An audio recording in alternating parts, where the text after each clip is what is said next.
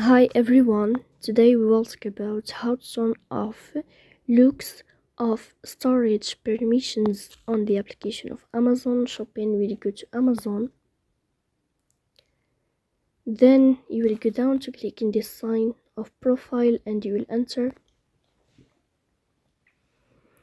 Here in this page you will go to above to this sign of settings and you will enter. Here in this list you will go to permissions.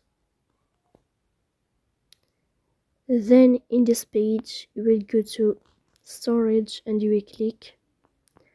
Here in this page you will find this sign. It's already like this, turn off. So if you find it like this, or if you click and it will be like this, then you can know how to turn off looks of storage permissions on Amazon Shopping. So please don't forget to support us by like and subscribe.